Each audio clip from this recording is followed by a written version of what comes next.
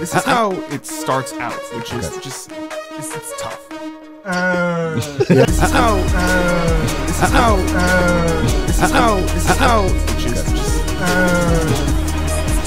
is just, this is how it starts out, which is just, it's tough. It takes me a while to come anyway. What's up, everybody? Welcome to another episode of KMS Reloaded. We have a lot to get to this week. This week is the Chronicle of Blind Michael Geary. Blind Mike was in the center of a lot of controversy, a lot of sensitivity in the studio this week. Like I said, we have a lot to get to. So let's jump right in. We got Justin and Coleman behind the dish from now on. So I don't think it's kind of pointless for me to mention that. But and we also got Mike and Gus in studio. Kirk Minahan show is like no other. We all know that. We fire a guy, we bring him in, and we just do a full autopsy on Monday. And then Mike starts off the show just taking some shots at Mick. I would say to Mick, if you play your cards, like, don't be a fucking idiot about it. How he's capable of that. Do his podcast consistently, contribute to the network, be around, fill in. I heard him say something on that live stream where someone asked, like, will you still fill in? He's like, I mean, I don't really want to. Like, I won't love it, but I'll do it. Right. Don't come in with that attitude. Do it because that could leave. If Justin leaves in a year, or Coleman leaves in 3 months, right? then Mick could be the guy. And this bully, because that's what Mike is. I love him, but he's a bully. This bully is not slowing down. This freight train is just fucking keep plugging along.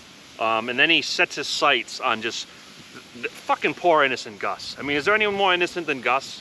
Because I think Coleman, no offense, Gus, I think Coleman's now working with someone who's good at their job. So it'll be easier for Coleman. I mean, yes, if Coleman fucks up, now the blame will be more on Coleman. But I think Coleman's responsibilities are less now. I saw some people basically, Justin's like my son almost, like in a way. Like, is there like that thing where Coleman's going to, I won't be as tough on Justin because now I know Justin's I think you might be tougher on Justin. I think Justin's like, I don't think Justin can handle it though. We'll find out. We'll see. I mean, I don't fucking know, dude.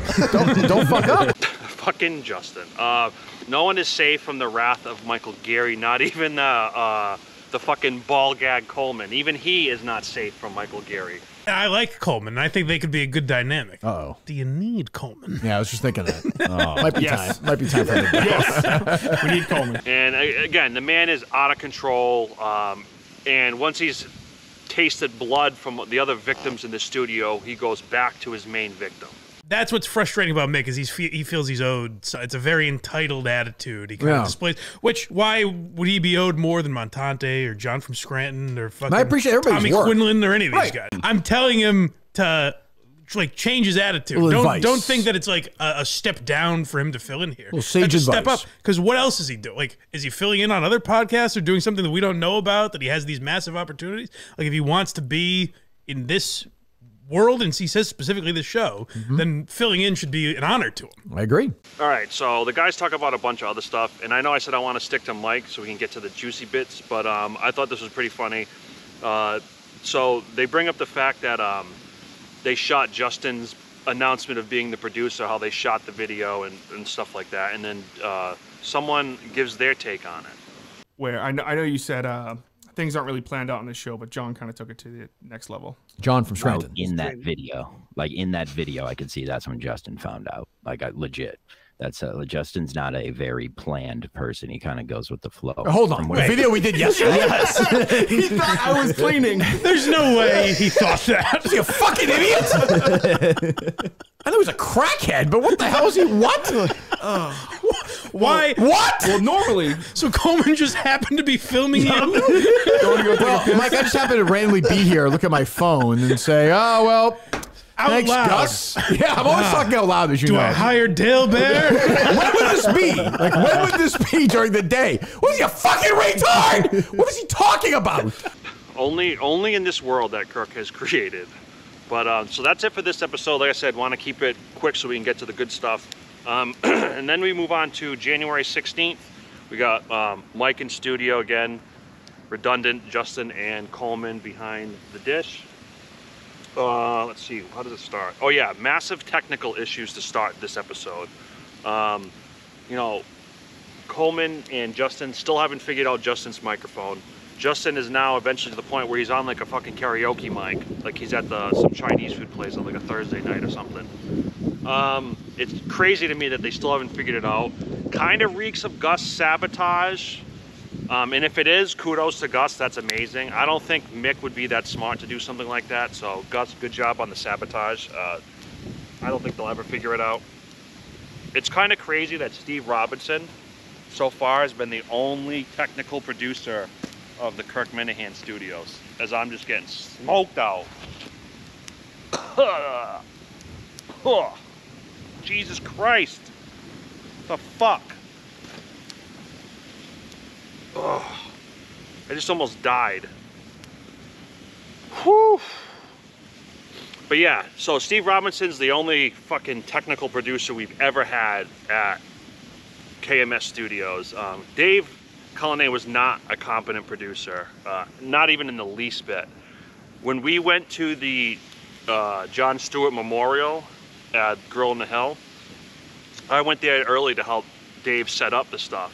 And Dave had a brand new piece of equipment that he's never used before that he didn't really know how to set up. He actually asked me if I knew how to set it up, which goes to show you fucking exactly where the fuck he was.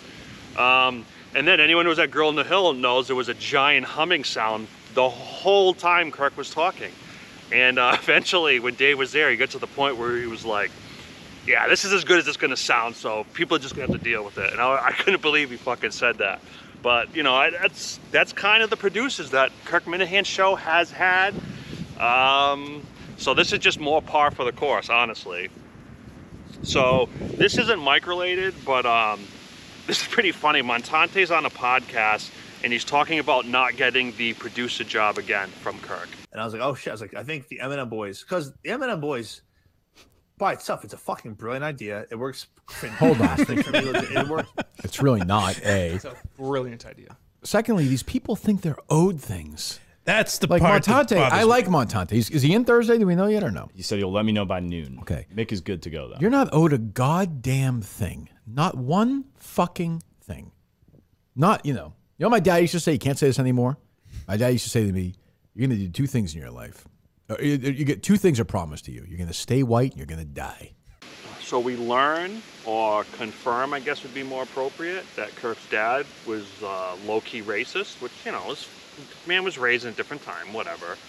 But I kind of don't blame the guy. The whole Moss Dudley situation, it was probably a lot to be self-conscious about. But whatever, give the guy a pass. Different, you know, he's raised in a different time. So then Montante audio keeps getting played, and then Kirk finally, eventually, just fucking has enough of it. What has Montante done? What has he done? I appreciate him coming here and doing the show. What has he done? He offered to do a job part-time and did nothing to show he could do it. Just like the time before. He didn't do anything. I like him when he's in the show. He's a good guy.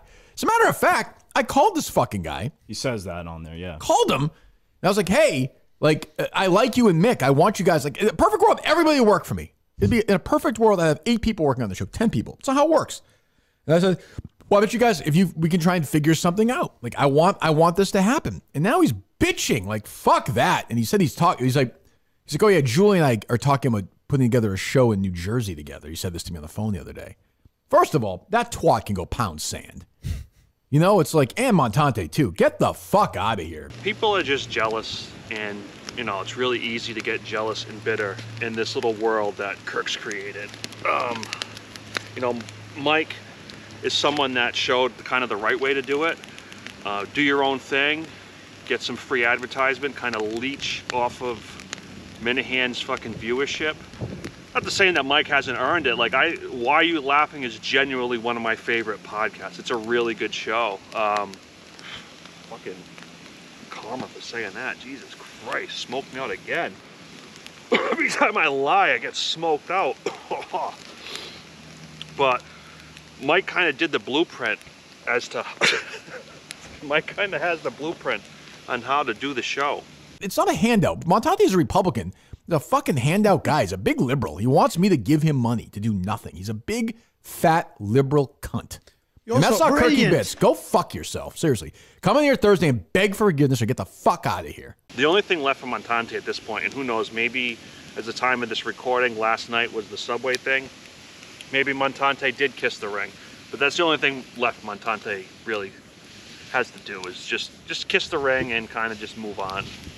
I like Montante on the show, so I hope he doesn't fucking sink and burn like a lot of these other people do. Hold on, breaking news. Now we're talking on Twitter. Is it forced? Sure. Did I retweet it? Yes.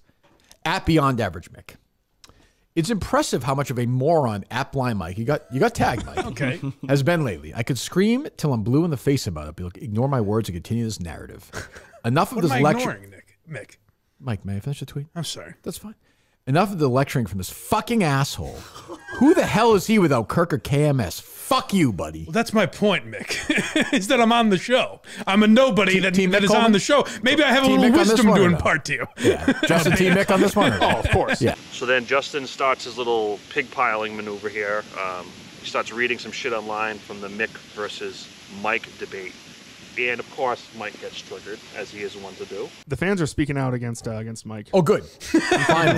What the hell? Mike is right. Mike is terrific on the show and seems like a great guy, but the idea that he should be giving out advice is laughable. I agree with that. And then, To get on the, where am I? I agree with some of that. Where am I right now? I agree with some of that. and then this guy who I'm pretty sure is either a Mike burner and an Alba burner, Tom from Michigan. He pretends to give some. How would it be? I'm here. I don't know. And then Ted Sarandis goes, agreed. I signed up for his Patreon very early to support him.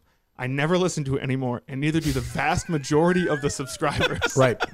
Glad he is doing well and making a name for himself in the listeners comedy coming world, True. but he comes off like a dick when speaking down to me. Those are bought. Those listeners are. But we all understand that. That's fine. Buying them? Yes. This has been a real waste of money. Well, it's a weird investment, but hey, look, it's something you believe in. All the great, nobody's appreciating their lifetime, Mike. The geniuses, you know. No money. Just promote the thing that I'm sinking money into. I would say it's 95-5 in favor of Mick right now. Yeah. It's bad. It's disappointing.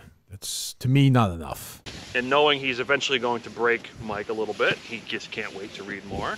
The last few weeks of the Blind Mike giving his thoughts and criticism of the Gus situation is laughable. I've never understood. Who is this, by the way? This is Trevor. Let me follow.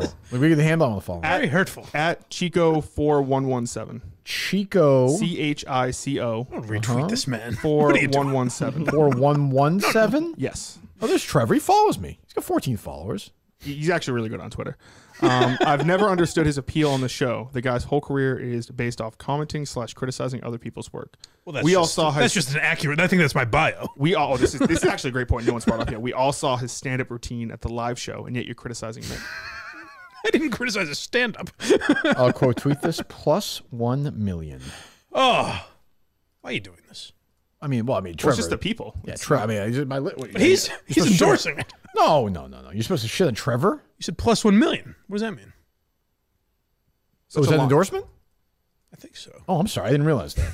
Let me retweet that just so everyone's clear. I'll retweet myself. I often do that. And you know these are getting to him, which is absolutely wonderful. Hey, Mike. How you doing? Hello. What do you want? Listen, I'm not even a Mick guy, but I got to defend him a little bit. Sure, yeah. Take You're so fucking quick to... Hold on, caller. Go ahead. Everyone shut up. Caller, I imagine the floor is yours. Take all the time you want. Again, it's like you're so quick to fucking dunk on Gus and Mick, but like you're the one who's cried to Kirk about just everything. You don't want anyone picking on you on the show. Mike, and shut it's up. like, Go ahead. Yep. You have no problem doing it to everybody else. The irony is thick, and it's my like, friend. The show was actually... Is what? It really is, and the show was actually pretty good when everybody was fucking making fun of you every day. Like Steve was in on it, and I agree. I just think you're a hypocrite. And now the show stinks because Mike's a pussy. We all agree. What can you do? Don't you think that I've learned from some of my own mistakes, and I saw that stuff in Gus? Like I said, how many times that I sympathized with? Like I couldn't have sat here and took the shit that he took. You're not going to respond to me now as I defend myself. I'll concede. I'll digress. No. What I mean, the thing you and Gus have in common is you guys fucking bomb on the show like every day. So it's like, I mean, that's really what you guys. Wow. Well, okay. And as it's said many times on this show, very, very hurtful. Very hurtful. But after that, it is on to the main event. So now we are on to January 17th with Mick versus Blind Mike. And let's see. Yeah, we get right into it. I think that you think that I have earned too much around here, and you think that I believe that I'm somewhere that I'm not. You're incorrect. I don't think you've earned too much. I don't think you've earned anything. You do think that I believe that I like? Yeah, exactly. That's what I'm getting. Yeah. You think that I'm almost entitled to it? Yes, I don't think you've earned a paycheck. I think if you did, you'd be back there. I think if you showed that you were better than those two guys, you'd be back. You continuously say that, disagree though, with that, Mike. Mick, or no? I do disagree with that, but I'm not calling for their job, though. You think you deserve a paycheck? Not for being here. I'm saying if I produced here, yeah, Okay, that's gotcha. all it is. Yeah, Mick, I don't think I ever said that if you produced here, you shouldn't be paid. You know, Mick left the show running, and it's crazy to me that Kirk doesn't really give a shit about that. He brings it up sometimes, but he doesn't really care about that. It's more Mick's attitude than anything else. If you fill in and you don't ask for a paycheck, that's what happens. You're filling in. Yes. If you say, hey, Kirk, I need gas money, I'm losing a day of work to come in here. But I don't want that. Do I have a problem with that? I don't think so. I don't want that, though. Then don't do it, Mick. Don't take the opportunity that's given to you. If you don't want to fill in, don't fucking fill in. I don't want your advice. How's that sound? I don't give a shit fuck about what you're telling me, dude. I could care less. You act like you're some high horse, dude. Mick, All you've ever... No, I'm not going to shut up, Mike. I'm not I don't giving care. you advice, asshole. That's all you've been doing. I'm giving my opinion on the show. That doesn't what it sounds like, Mike. I never called you. That's not what it sounds like, I don't Mike. give a fuck You can about play the clips, Mike. That's not how it sounds. I hope you keep fucking up. Keep That's losing fine. the opportunities. That's I don't fine. give a fuck. You've been I'm saying not the going whole to lose time. any sleep. You've been rooting against me You're to an get paid the entire ungrateful time. cocksucker. Why am I ungrateful? You're an ungrateful asshole. For you, I don't owe you anything, Mike. Nothing. He gave you an opportunity last week. You cried like a baby and stormed out of here. But why did I do that, Mike? I don't know, because you're an idiot. I don't think Mike has been more right about anything in his whole fucking life. And if you haven't noticed yet, that fucking fat, big-tittied, queer fucking Coleman has just been giggling this whole episode. Let's go back to Mick's sound. I want to hear some more from these two guys. Because there is like, Well, it's because I don't follow him on Twitter. That's the real problem that we'll get to. Oh, really? I mean, You do not follow me on any social media account. I subscribe to your page. Mick, you're a Follow you on fucking everything. baby. I don't want this to become a fucking. It is just not It was all obvious. Mike doesn't like me. I don't have a problem I think with Mike you, Mick. follows every single person from the producers except for me. Is Will even alive? It's just very simple. It's a very clear thing. He just doesn't really mess with me. I didn't know. Fine. I'm not asking for him to do it. You stink. That's okay. Mick, I didn't know I didn't follow you. Clearly, it's not. And I just love how just fucking Mike just steps on the throat of Mick, just keeps his foot on the gas. It's a side of Mike we don't really see that often. And I kind of forgot that he can be good at it when it has to be like the perfect storm for him, but in the right scenario, he's really good at this. I just feel personally that I've done enough to contribute here and earn a paycheck. Now, it's not my decision. I understand that, but like, I don't want to keep having that job dangled in front of me. Like, oh, you can come fill in, but like, we don't know if Gus is coming back. That whole thing, that to me was a job kind of being dangled in front of me. Maybe I'm wrong there. But that's how I felt it. That's completely imagined in your okay. mind. Like I don't even know. Like I could go back on Wednesday and pull the clips. So is the job being dangled in front of Montante, all the people that applied? No, they weren't here. They weren't here saying you filled in 2 days. On one of them, you walked out and had no one produce the show. The guy got fired, Mike. Right. If you waited a fucking week, that could have been you. Maybe he never would have asked Justin. But that's the thing. I didn't believe that. Then that's your fucking problem. I guess so. I didn't believe I'd be on the Kirk Minahan show one day, but I tried. I kept showing up when he asked me to, so here I am. And how lucky we are. You know, there's like two versions of Mick. There's like this version, the version that left the studio, like this manic, like weirdo fucking version of Mick. And then there's the much, much, much better version that could be a producer at one point for the Kirk Minahan show. Every time I lie and say something nice about someone that's not true, I get fucking smoked to death. I tried, Mick. I'm sorry. You're a young guy. You're 28. In 2 years, would that be crazy if he's going to be here for 4 years? These two guys left. No, I'm saying don't fuck up now because you'll blow an opportunity in the future. How am I fucking it up? If you don't take advantage, how am I fucking it up with Kirk? You're bitching about it constantly. But I'm not bitching about. I'm saying I would you're help right, him. Mick. You seemed like a real adult 2 weeks ago. You seemed like a real mature guy who's got his fucking head on straight. But Mike, you seem like a guy who's grateful for all. I was wrong. I'm sorry. It's a fucking slaughter. It really is a slaughter. This fucking half-retarded, blind, impotent fucking cuck is just beating the shit out of Mick. This is the only guy that would give me this opportunity. And that's what I'm saying. And I think he's also the only guy that would give you the opportunity he's giving you. And I think by bitching about it, you're kind of fucking up. So I'm sorry if that's too much advice to give, which, by the way, I didn't give to you. I gave on the show when I was asked about it. Maybe I'm taking it too personal, Mike, but shut my mouth. Yeah, you are taking it too personal. Well, like you do I don't like the way you speak. I don't like you. I don't like the way you do it, man. I've never talked to you like this until right now. No, you have an underlining tone of a cocky arrogance. There it is. I've never talked about you like this before. You've always thought that, and you've hit it in your words, and all you'll say is like, "Well, why is he like this? He's a little entitled. Why does he think he's better than John Scram?" Yeah, because I listened to the show. Okay. My ears were. And I just disagree. That's how with I was you. able to get that opinion. And then finally, Kirk just puts this bitch to bed. I mean, how many times do I have to do this? I fucking talked to fucking Montante on Sunday and said, tell me the fucking podcasters at my fucking level who would talk to Mike Montante on the fucking phone. He'd be like, I'm a fucking fundraiser for you guys to get a job just because I fucking feel bad. You guys suck. I just fucking feel bad. Like, who else is going to do that? Nobody. The fucking people I hired, they suck. I just got rid of Augustus. He's a fucking joke. Coleman's a retard. Steve's a Nazi. Like, what else? Really? Jesus. The worst charity of all time. I hired a fucking producer. I got rid of the microphone doesn't even fucking work now. I haven't heard a word Justin said in 3 days. Right, Justin? That's right. All right. I am fucking so done with this fire bullshit. I am so done with it. Fuck.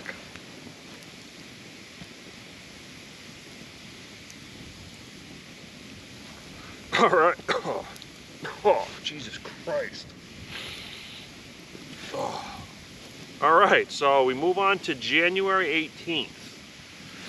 Tim Ridgels and Jared Carabas were in studio. Tickets for Portland went on sale. There's still some available. All right. Oh my God. Fucking fire, man. What a terrible idea this is. Terrible idea. Waste of my fucking time. Jesus fucking Christ. Stupid fucking fire. Stupid fucking me. Fuck. Fucking ridiculous. Fucking 10 degrees outside. I'm doing this fucking video that no one's gonna fucking watch. So this fucking assholes on the fucking show can just fucking shit on me anyway. Fuck. Oh, I'm just doing, this is a fucking bit. Yeah, this is a bit. It's just me fucking acting. Yeah, 1 second I'm like a fucking Academy Award winning actor, and the next second I'm fucking, you know, Stevie Bits. Stupid fucking goddamn stupid. What a mistake this was coming back to do this fucking stupid fucking show.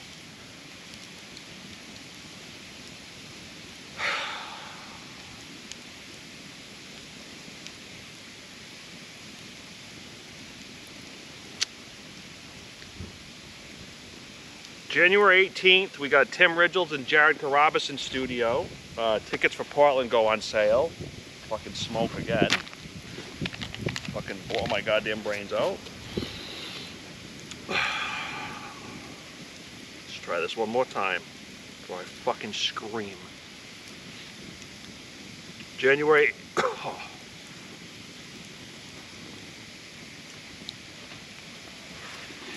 January 18th, we got Tim Ridgels and who the fuck cares in studio.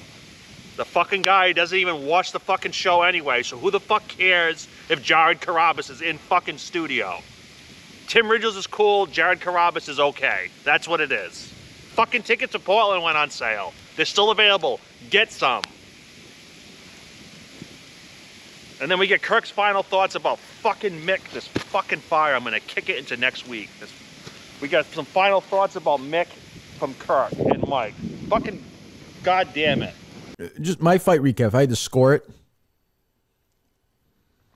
Yeah, let's say like 3 rounds. So that's what it kind of felt. I'll handle it, Coleman. I'll handle the score. Thank you. I'll do a 1 round. I don't know what the fuck 3 rounds. I'm scoring 3 rounds? What do you Felt like 3 different 3 rounds. Where do you score it, Justin?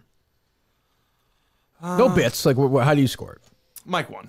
Mike won pretty convincingly. I think even. But anytime Mike gets loud like that, though, he was triggered. Won, he was not even arguing. He was definitely triggered. He won, but he also won. I think against. I think anyone could. No, I mean, yeah, he beat a fucking retarded. I don't think Mick's ever won a fight on the show. No, his girlfriend fucking beat the shit out of him. Mick's lost in this weird area where Mike, there's an advantage to the plugola or whatever from coming on here and doing his thing. Oh my God. Tim's so fucking relaxed though. He does. He makes me want to fucking smoke a joint. I need one right now after this fucking debacle. Yep, Jared knows that. Mick is lost in this area where he's like, he doesn't understand that concept, but at the same time, he thinks he can parlay this into something bigger where which he can't. A normal person, what made me sick about that fucking argument with that kid was like, isn't it just kind of fun to come in here? I thought and do so. This? Like imagine like if Bruce Springsteen was like, hey, just come jam with me. My guys are fucking, they got COVID. I need someone to jam. And then you're like, oh, fucking Bruce Springsteen. Not comparing you to Bruce Springsteen. I like this comparison. But like, no, I'm fine with that. Like, but like, imagine having the fucking audacity to be like, hey, I got to go back there and do the sticks or whatever. And then like sit in here and do this. And then just be like, oh, you owe me something. And you know, this is how we're gonna end, because I'm done with this show. I'm done with the smoke inhalation, and it's scary that we're gonna end in the wise words of Tim Ridgels, but he's absolutely right. You know, Tim Ridgels is a fucking smart man. Oh my god, my eyes are watering. So much fucking smoke.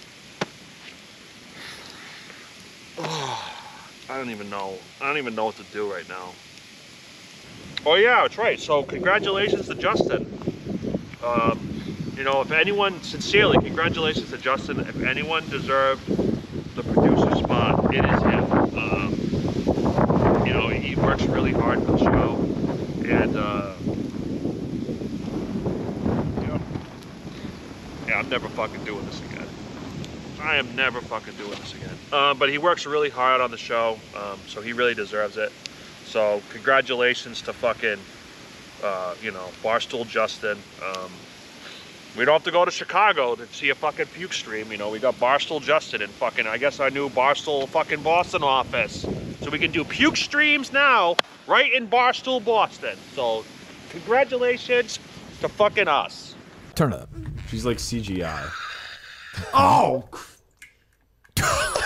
Oh, it's just one long string, and then like corn contained inside, and you can see the pulsating of the actual rectum there as it comes through. This one's taking a little longer. It's like a slow drip. Just heard that. Slow drip, and there you go. Beauty.